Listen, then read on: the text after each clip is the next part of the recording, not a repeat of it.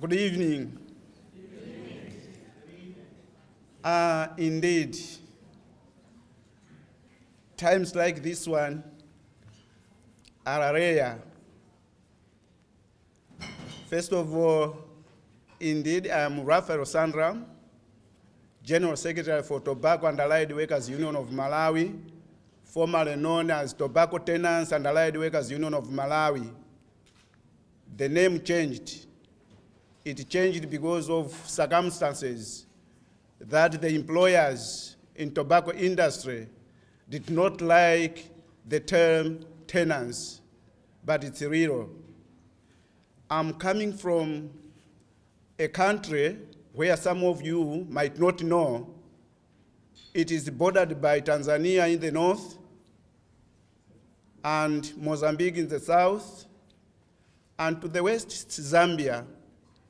When you go into the map, you do locate where Malawi is. And of course, I didn't realize what I was doing in organizing farm workers who, in the first place, I would have lost my life. And at that time, when we started organizing tobacco workers, we noted that there were problems. And those problems make us gather the 30 people who decided to go and start organizing. Indeed, the government of Malawi, when we raised the issue of child labor in Malawi, there was no one other than myself who is standing in front of you. I actually approached the government of Malawi to raise awareness that children are suffering, children are not going to school, children are working in the fields. It was sad to note that a 5-year-old child was working. And today, I remember that person who left his home deep down South Malawi, whereby he was himself, his wife, and 3 children. The eldest was 9. They went to Rumpi. When I mention Rumpi, I think there is someone else in here who is coming from the place I'm mentioning. It was Borero side. Mr. Muntari, do you know Borero? And that person was working there. After working for 2 years, he did not get his pay. Then, the 3rd year, when we were organizing, I met this person. Just fancy, he had a wife, he had children, but all the 3 years he had been working at that estate, he got nothing, completely nothing. So it was something like vicious circle. So when I was conducting a meeting at a certain estate, it was noted that someone came closer to me and reported that, I'm lucky that you are here. I've been working for 3 years around here. I'm from Cholo. And I've never been paid. My payment is food. That would not last me a week, 7 days. And that person narrated his story. I was deeply touched. And since I knew I was, and I am, the son of a big tenant, my father, who was working at Ndasaukira Estate in Kota Kota, I felt pity with him. Then I decided to resolve with him. First of all, I encouraged him to join the union, of which he did.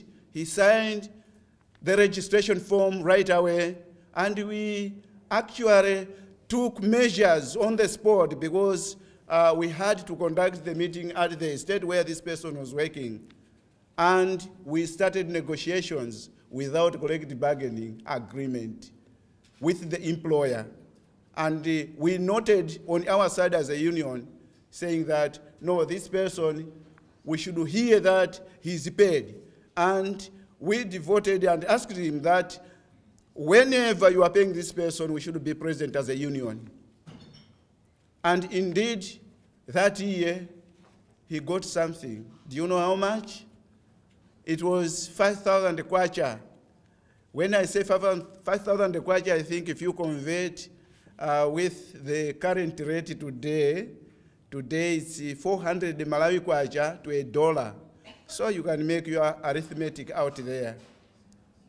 And that money could not even afford to buy him food, to buy him clothes, and educate his children. And today I'm here, noted by International Labor Rights Forum for the work we have been doing. We have been an ally to International Labor Rights Forum for quite 10 years. And in those years, though we were working with them, I didn't know that they were noting something in me, and possibly in the union, Tobacco Tenants and Allied Workers Union of Malawi. There are several challenges similar to what our colleagues who are organizing farm workers, tobacco workers, that's the flock, are facing in here. When I was listening today, I said, is it true that a civilized country like America, some people are still suffering? Like Malawi? I have been deeply touched. And this is to say, whenever other people are gaining something out of other people who are powerless, who are voiceless, it's very difficult to imagine that their worth is coming from the people who are suffering day and night.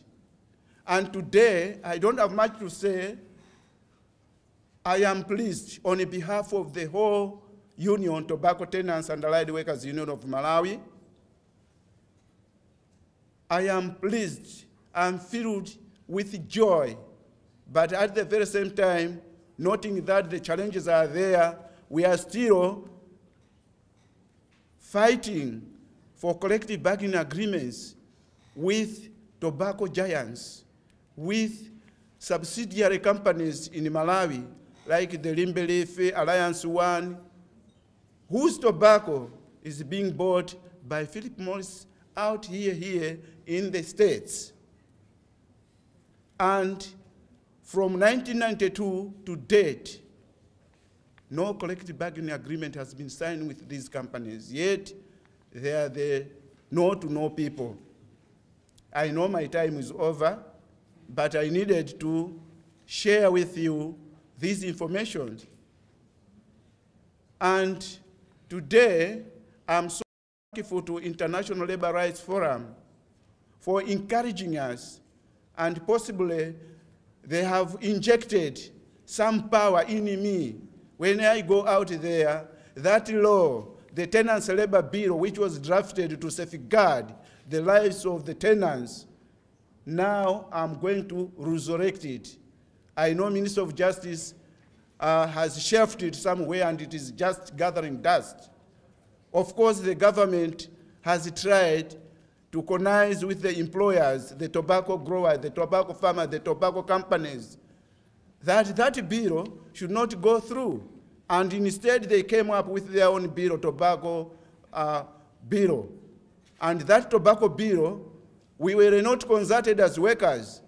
And as I'm standing now, you have given me power to find out, to work hard so that that bill should be resurrected in order to protect the rights of these workers. Malawi, in 2002, had 1.4 million children working in tobacco estates. 1.4 million, a small country. And at that time, the population was around 12 million. And out of 12 million, 1.4 million children working in the fields. And today, I should think it hasn't dropped because the children have been trained. They go to school, the school of employers who teach them how to narrate, to underestimate the ages. You can find a small child like that one at this height. When you ask him, he could tell you that I'm 19 years old. And when you ask him, when were you born? Say, 1992. And you could imagine that this is a fake story. These were just fed, which means those who are benefiting from the children are still finding ways to counter-react against us as workers. But now you have given me power. And on behalf of the whole union, I should thank you so much for the gift, for the award you are now giving me in my hand.